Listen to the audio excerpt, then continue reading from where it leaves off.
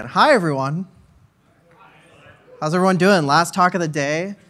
Ready to go? Starting 2 minutes late. All right. So my name is Seth. I'm the director of technical advocacy at a company called HashiCorp. How many people have heard of HashiCorp before? It's cool.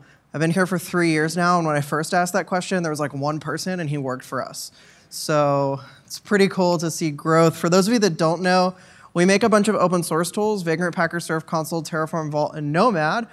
You might recognize some of the logos up there, but today I'm here to talk to you specifically about Vault and how Vault can not only solve security problems, but particularly the Cloud Foundry Vault service broker that we wrote to integrate with that. But first, I want to talk about the past. So this is less of like, why did we write Vault, and more of what problem was it trying to solve. So if you think of a traditional monolithic architecture, like all app, all in one, probably written in Java or Haskell or COBOL, everything was inside the application. So you had like a public-facing load balancer that was most likely an F5 because that was the only thing that existed at the time. And you had some Barracuda firewall because you saw it in an airport advertisement once. And your entire application was on the same machine. And all communication happened within that app. Your database, there were no microservices. So you had a physical data center where you controlled everything, and TLS and everything was terminated at your firewall, and basically your zone of trust was the nodes. Once you were inside that node and inside the application, all of your processes and communication happened inside the application. So your biggest security risks were actual root exploits in the code, or physical access to the data center, someone actually breaking into the data center and removing your rack and stealing data off of it. But when we move to a cloud architecture or a service-oriented architecture, we have similar problems, but they're different. So we still have a load balancer, but that's a shared load balancer that's running on shared infrastructure that's probably at not the L3 or L4 layer. You're far lower in the networking stack. We don't have firewalls anymore. We have security rules, which exist more at a software layer than a hardware layer. And we have a bunch of applications that do one thing and one thing really well. And we have to communicate between those processes, typically over some type of network connection or like an RPC call. So the challenge here is that we're running on shared infrastructure. Do we inherently trust the infrastructure we're running on? How many people here trust their cloud provider? If you say yes to that, you should read the paper about how someone used CPU caches to escape SSH on AWS T2 micros. You could jump from one machine to another using a shared CPU cache. So do you trust your cloud provider? The answer should be no. We have both internal and external requests. Not only are you communicating with microservices, but you might be communicating to third-party services, like databases as a service, or like external DNS providers. So routing all of that traffic. Inherently, nothing is trusted. Every request requires some type of authentication. Can this person talk to me, and should I send them a response? And more importantly, we need a break glass procedure. We need a way that in the event that we detect a breach, we detect an intrusion on our network, we think that our data has been leaked, we need a way to shut down as few services as possible to contain that breach. And that's really why we wrote Vault. So what is Vault? Well, at the very basis, it's an encrypted key value store. You can think of it as something like encrypted Redis or encrypted memcache. You write some data, the data is encrypted in transit via TLS and at rest via AES 256. And you can retrieve the data back out. But we can push it even further, and Vault can act as a data encryption pass-through, or encryption as a service. So instead of having Vault store the encrypted data, Vault can actually encrypt the data and return it to you in an API request. Meaning, you give data to Vault in plain text, it gives you back the encrypted text. So in this way, it's providing encryption as a service. You store that encrypted text in your application's data store, like Redis or Postgres, and when you want the plain text back, you go back to Vault and you say, here's the ciphertext, the encrypted blob, give me back the plain text. This entire process is authenticated and audited, so we know who or what are making these transactions in the system. But again, there are other tools that do that. So where does Vault separate itself? Well, I double-clicked. Well, first, Vault can actually perform what I call dynamic secret generation. So instead of just storing secrets, Vault can go out and generate credentials. So I always like to ask this question: how do you generate like a Postgres credential? Well, if you work for a startup, you probably Google how to create Postgres credential. You copy and paste some things from Stack Overflow. You get back a username and password, you put it in a text file, and you forget about it until 6 years later when you're on the front page of Hacker News as to why you got breached. If you're an enterprise, you file this thing called a JIRA ticket, you wait 6 to 8 weeks, and you get your password emailed to you in plain text. With Vault, we provide programmatic credentials as a service. So an administrator, whether that's a DBA or a security administrator, configures Vault with the SQL to run to generate a Postgres user. Then, as a developer or a machine, I make an API call to Vault that is authenticated and audited, and I get back a unique credential. And I'll show you that in a minute. And we can push that even further. We have authentication generators for AWS IAM. So I don't know how many people here have ever tried to generate an IAM credential, but it involves clicking in the UI 33 times. You can count 33 times. And it requires someone with privilege to do that.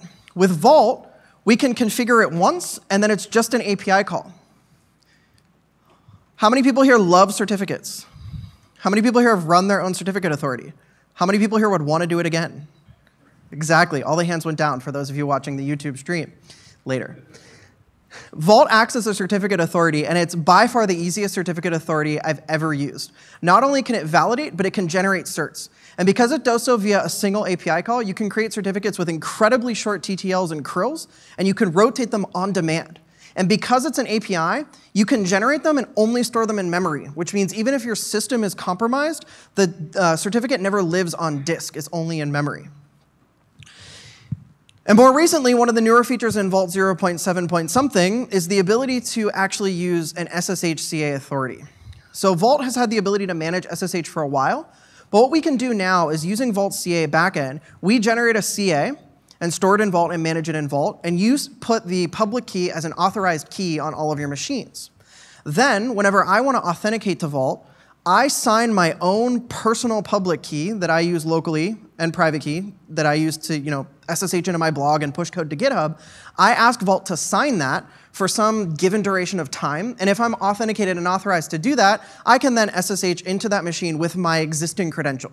I don't have to generate a new credential or do anything special. And Vault manages all of that for me. And then because we think Vault is secrets as a service, we're trying to push the boundaries as to what we consider security. And how many people here have ever implemented two-factor authentication, which is more known as TOTP? So TOTP is a spec. You can build it in pretty much any language, and there's lots of libraries out there to generate these codes. What Vault can do is it can actually basically scan that little barcode you get and be a TOTP generator. So it can replace something like Google Authenticator or Authy or 1Password. Now, I don't actually recommend that. Like, Vault doesn't have a mobile app like Authy, so I wouldn't recommend it for something like average day-to-day use. But if you have something like a shared root cloud account, like the AWS root account, you should be enabling two-factor auth on that. And while you should be using IAM credentials as much as possible, there are a few use cases where you have to use the root account.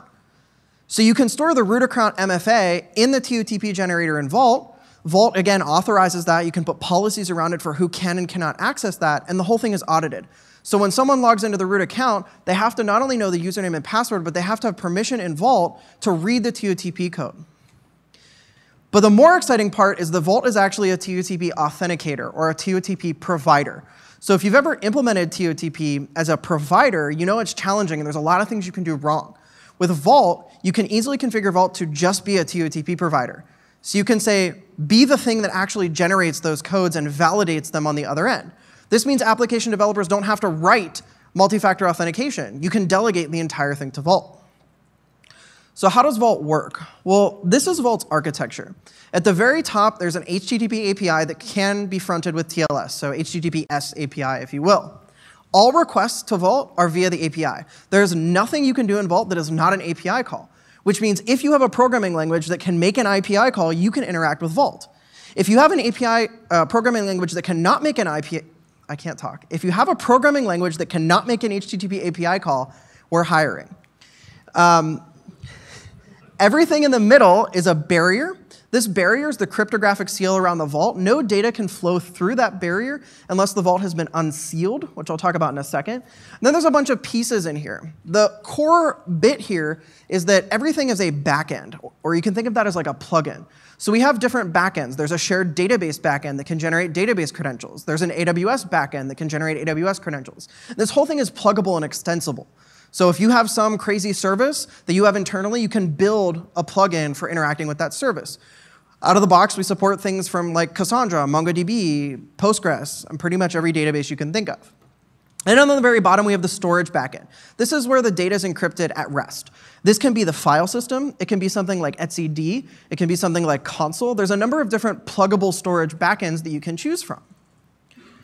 So I want to distill that unsealing a little bit. One of Vault's promises is that no one person has complete access to the system. And we achieve this by using an algorithm called Shamir secret sharing.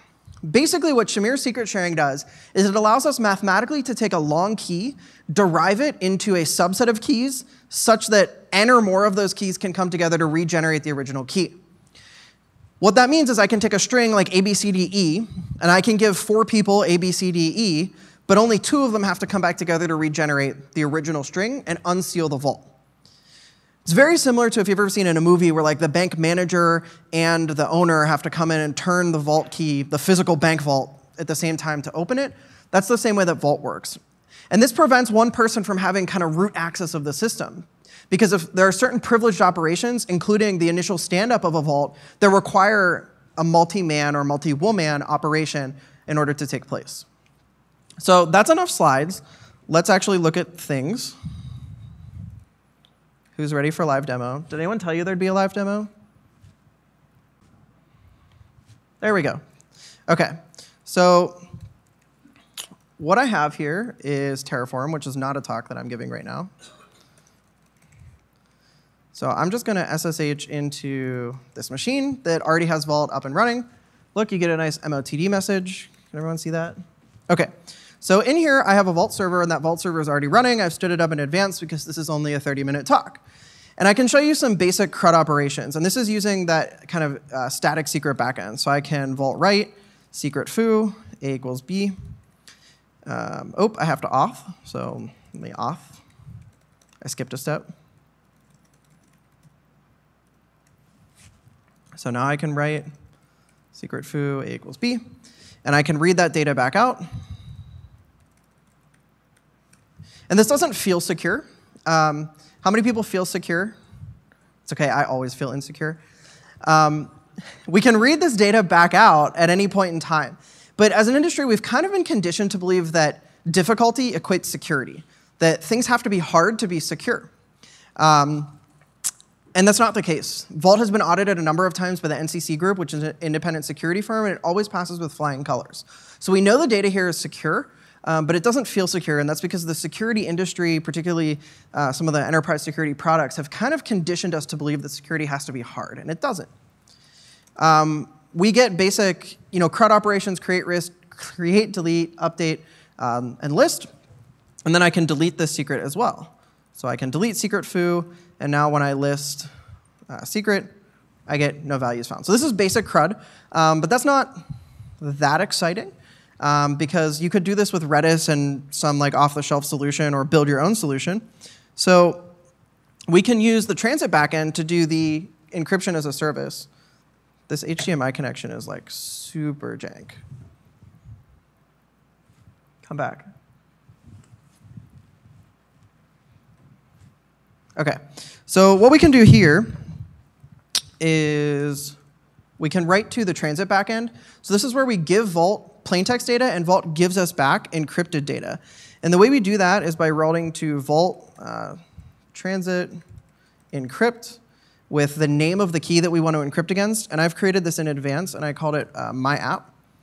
And I give it some plaintext data. So the plaintext data is going to be foo, but Vault expects it to be base64 encoded because there's no requirement that it's actually text. It could be like a binary blob. So I'm just going to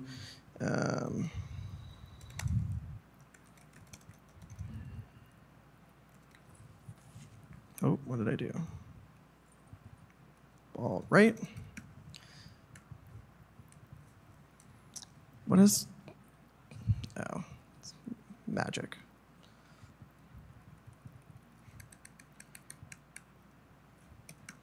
And I get back this ciphertext. And now I would store this ciphertext in my database somewhere. Like Vault, this is offline. Vault doesn't have to see this anywhere. I could put it in Postgres or MySQL and be done with it. But let's say this was like a social security number or a credit card number, and now I need to process the transaction. So my app authenticates to Vault and says, hey, here's some ciphertext. I would like the plain text back. So we write to transit decrypt the same key name. My app is like a symlink to a ring of encryption keys. And we give it back the ciphertext. And the ciphertext doesn't have to be base64 encoded because it's already. And we get back equals equals. And if we base64 decode this,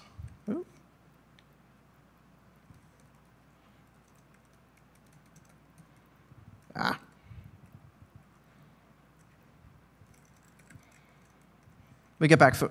So this is encryption as a service. And under the hood, if you have to deal with like PCI or FIPS or any TLA requirements, all of this is a key ring. So you can actually rotate these keys on demand, and it'll automatically upgrade or downgrade keys based off of your requirements. So it's not just one encryption key. It's a symlink, basically, to a ring of encryption keys.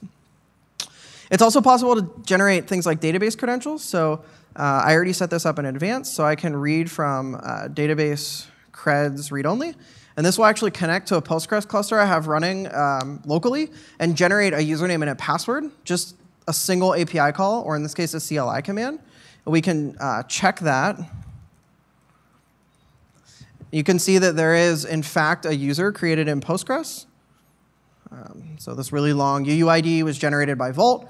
That's a real Postgres user. I could give this to an app. My app could connect to the database. In this case, it's a read-only user because that's the SQL I gave it. But this could be basically any user. And you'll notice that it's only valid for a little bit. It's valid until like a couple hours from now. That's because everything in Vault has a lease or a time associated with it, a TTL, similar to like DHCP or DNS. After that time, the secret's expired. Let me show you what I mean. So let's take a look at the AWS example. So let me quit this. Vault read user. So again, I set this up in advance. I gave Vault privileged credentials, and Vault is now going out to AWS, generating an IAM user attached to a policy that I configured, and giving me back an access key and a secret key, and optionally an MFA token if that was configured to do that. These are real AWS credentials. If you take a screenshot and try to connect to the AWS console, you will be able to do that. Oh no, that's a really big security risk. Right now, these are valid for 768 hours, which is about a month. I want them to be available for a lot less time. So I can change that by saying, let me change the lease on these. So Vault write AWS config lease, and I'll say that they're valid for 30 seconds with a maximum lease of 5 minutes. Now this other credential is still out there though, and it's valid for 30 days. It's already been created. So I have to revoke this credential. So let me read a couple more of these. And notice that these are only valid for 30 seconds. You can see 30s in the lease duration. That means this credential is valid for 30 seconds. At the end of 30 seconds, Vault will make an API call to AWS and delete that credential. But that other one's still valid for 30 days, and I leaked it to all of you and to everyone that's watching on the stream. So what I can do is I can just revoke early.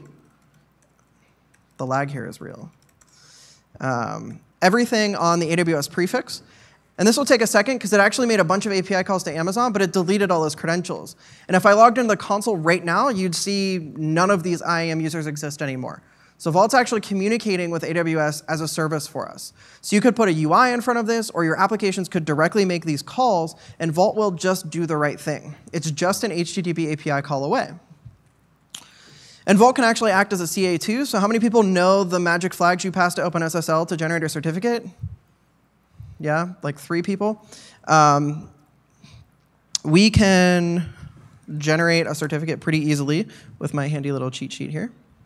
So PKI issue my website. The common name for my cert is going to be sethvargo.com. And this will generate a cert. So this is a real certificate, a public key and a private key that you could then store in your web server or put into your application in memory or write to disk. So it's that easy, and each time I run this command, I'll get a new certificate with a really short CRIL and a really short TTL. And I can rotate these certificates over time. So what does any of this have to do with Cloud Foundry? Well, let me jump out of here. So we built this really nice integration with Cloud Foundry called the Cloud Foundry Vault Service Broker. And what it does is it basically masks all of Vault's complexity and provides a unified API using the standard VCAP services for your apps to interact with Vault without having to really understand Vault's architecture. So what does that look like? Let me jump over here. So the broker uses Vault's internal data store for persistence, so you don't have to have some external thing. It easily adapts to hybrid environments, safely handles restarts and scaling for you, and it supports additional customization outside of Cloud Foundry. So that leads into some assumptions. We don't assume that you're running Vault inside Cloud Foundry. You could be running Vault in some external service. You could run it inside Cloud Foundry, but we don't make that requirement. Additionally, Vault may be used by other non-Cloud Foundry apps. So you might be in like a very hybrid multi-cloud environment where you're using some Kube, some Cloud Foundry, some Mesa, some Nomad. We don't care. We don't make the assumption that it's only for Cloud Foundry. All instances of an application share a token. This is not a best practice of Vault, but a limit of the service broker model in Cloud Foundry. And any operations outside of Cloud Foundry require a rebind, meaning if you change a policy in Vault, we don't push that notification out to the app. You have to tell your apps to rebind to inherit those new policies. So those are the assumptions or the limitations. So what does it look like? We have our deb who's swimming upstream without a paddle. Our dev runs something like CF create service to provision an application or a service in Cloud Foundry. That then fires a create service API call to the broker. The broker then communicates with Vault and creates a series of mounts and policies based off of something unique to that. So we create an organization and a space level secret, meaning you can share secrets at the organization layer or at the space layer. We also then create, and the organization's read-only, we then create read-write for both instance-level secrets and transit-level secrets, which means each instance of your application can write and read its own secrets, so the encrypted key value store, and it can also provide encryption as a service using the transit backend. We don't mount other things, but you can do that in Vault. This is just the basic out-of-the-box configuration.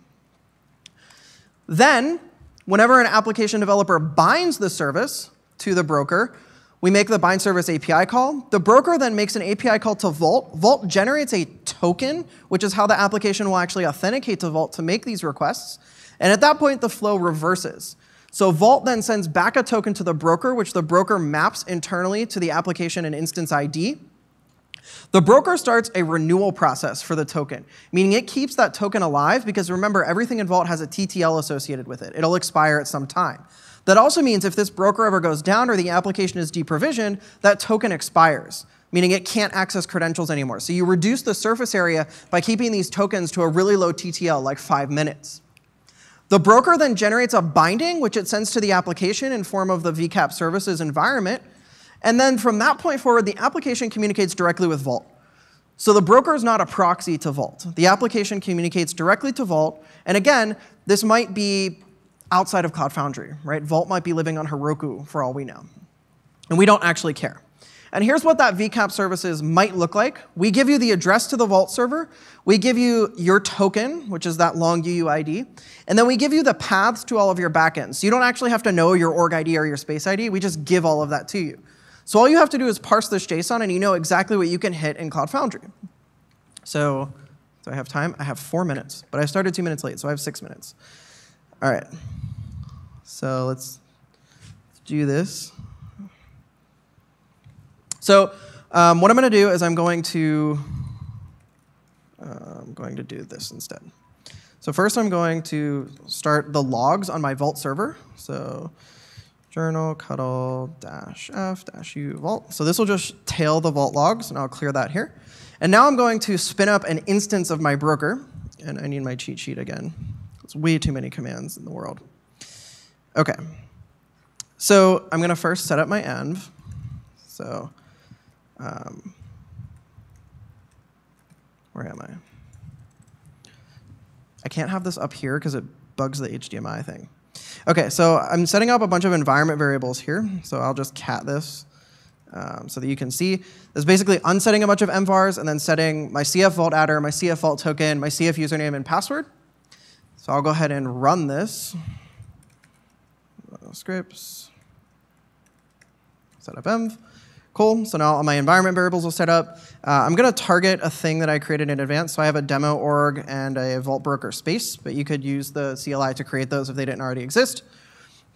And next I'm going to push up an app. So In here, I have a few folders. One of them is a CF demo app, and one of them is the actual broker. This is the source code. It's fully open source. It's on the HashiCorp GitHub, but I've cloned it in advance because conference Wi-Fi is terrible. So what I'm going to do is I'm going to go into this directory here. And I'm going to push it up to this Cloud Foundry instance. I'm using PCF dev locally, but again, this could be anywhere in the world. And I'm going to go ahead and push it up. So I'll push this app up, and I'm going to tell it not to start, and I'm going to tell it to give it a random route. So what this will do is this will push up the source code that I have locally. It'll detect that it's a Go binary because we built it in Go. It will, it won't do that yet. I haven't started yet. Next, I have a script that basically saves me a bunch of typing. What is? Oh.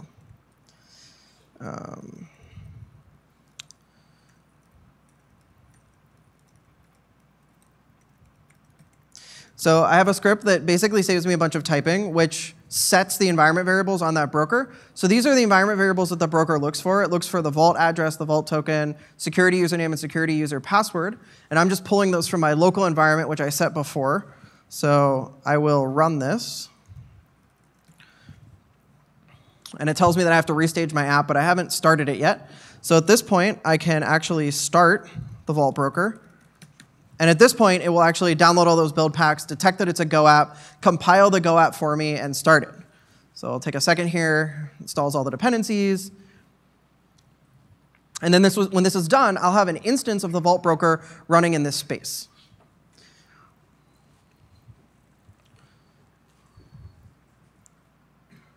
All right. So it's about to start. It's going to wait for it to start. And notice at the top there, did you see the log line that showed up from Vault? The first time the broker starts, it mounts /cf/broker, which is the mount point where it stores its internal data. So we use Vault in the broker as its own data store. Again, we don't rely on like MySQL or Postgres or anything like that. Vault is the own data store for the broker. You don't need any external dependencies. So now this broker is up and running, and it has a URL, which is when I run Vault, not Vault, CF apps. You can see that this app is running, and it has a URL. I'm going to copy that to my clipboard because I'll need it in a minute, but this is in its own space. Again, the broker could be on Heroku. It could be in Kubernetes. It doesn't matter. It doesn't have to run in Cloud Foundry, but I'm doing that for this demo. So I'm going to go ahead and export this as the CF broker URL, which is just that thing. And now we're going to move on. So I'm going to go ahead and target a different space. So I have another space called example. So now I'm in a different Cloud Foundry space. And I'm going to create an instance of this server broker. So CSB, which is short for create service broker. I'm going to name it Vault Broker. I'm going to give it the username and the password.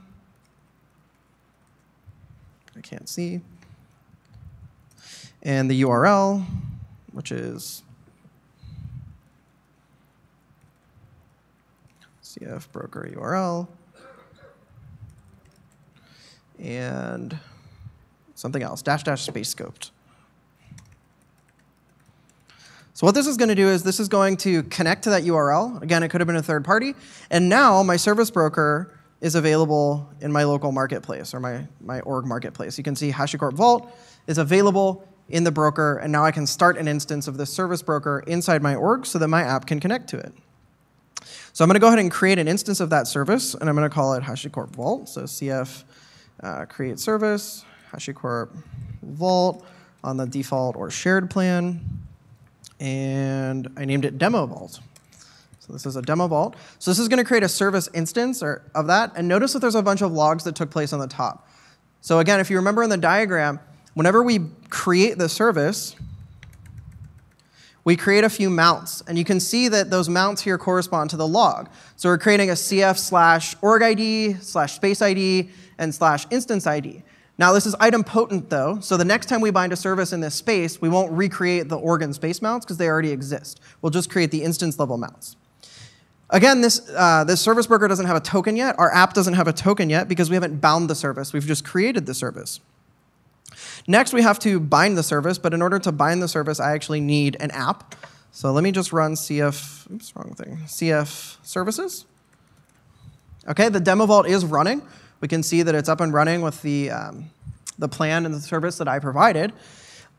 I also have this CF demo app that I wrote. It's a tiny Go binary. If you don't know anything about Go, that's okay, because it's basically print out the environment variable and then wait for an exit. So it's not a really complex environment. It's basically like echo the env command. So I'm going to push this up to Cloud Foundry just so that we can see that this thing works. So I'm going to push, and I have to say that the health check type is a process because it's not actually a web app. So this is going to push that up and spawn that app. It'll compile it using the Go build pack, hopefully, very quickly because it doesn't have any dependencies. And it'll start it. But this app doesn't actually bound yet. It's just running, and if we look at the logs, which I will in a second, you'll see that that vcap services environment variable is empty. I'm just talking while this compiles from source. You can do it, laptop. Okay, so we can ask for the logs of the demo app.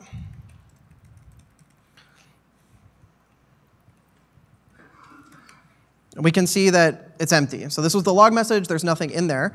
So the last thing we have to do is bind the service. And what this will do is this will then generate the Vault token, start the renewal process, and give credentials to communicate to Vault in our app. So I'm going to go ahead and bind the service. So CF bind service, demo app to, what do I call it, demo Vault? Demo Vault. So that created the binding. Now we can restage the app, or we can cheat and just run cfm of demo app. And we can see that the vcap services environment variable is filled from the HashiCorp Vault service. And if we restage demo app, this will rebuild it, but that log message will then come back out. So your applications don't have to actually know how to speak to Vault. They don't have to worry about Vault's leasing or renewal model. They just get a token and a bunch of paths that they can read and write data from in the form of a JSON blob and an environment variable. So we think this abstraction is really nice because it allows your applications to adopt modern security practices without having to think about it, which is really one of the paradigms of Vault, is we want to provide encryption as a service as quickly as possible without really providing a lot of overhead. So here you can see the logs from the service, and you can see that it found that JSON, and your application could parse that and really do whatever it wants with it. I'm over time. So what time was I supposed to end? 5:20? I don't know. Let me just show you real quick. This is a real Vault token. So that thing that I've highlighted there is a real Vault token. I'm going to jump over here, and I'm going to export my Vault adder to vault.hashicorp.rocks. And I'm going to auth with that token. And Little Snitch tells me. So I'm going to auth as that token. This is a real authentication that just took place against a public-facing Vault server. That's a real token that has assigned the CF-UUID policy, meaning it can access things that that policy defines. So I can actually write, I should be able to write to CF/that thing, minus this, /secret/foo, and I get a response back, and I should be able to read that data back out. Just cool. I can see that this is working. But if I try to do something crazy, like write to someone else's UUID, secret/foo, I get permission denied, because the policy that was defined doesn't have permission to write to those other UUIDs. And this is a fake UUID, but you can imagine it's another UUID in the org. So let me show you that. There's a policy that was created, and this is the policy that Vault then, the broker created in Vault. So it gives, as I said in the diagrams, it gives the ability to list everything in the org, it gives list for the secret. It gives list for the org and the space, and then read-only for the top-level org. And this is all customizable. I just used the out-of-the-box configuration for here. So that's it. I think I'm over time. This is a public repo. All of the code including the Terraform configs to spin up this Vault cluster, are public. If you have any questions, you can tweet at me. It's just at Seth Vargo on the internet. Why can't I type? It's just at Seth Vargo on the internet. I already tweeted out the link to all of the materials and stuff. It's just Seth Vargo / Cloud Foundry demo app or something like that, Cloud Foundry with Vault. If you have questions or pull requests or issues, please let me know. Thank you for coming, and sorry I went over time.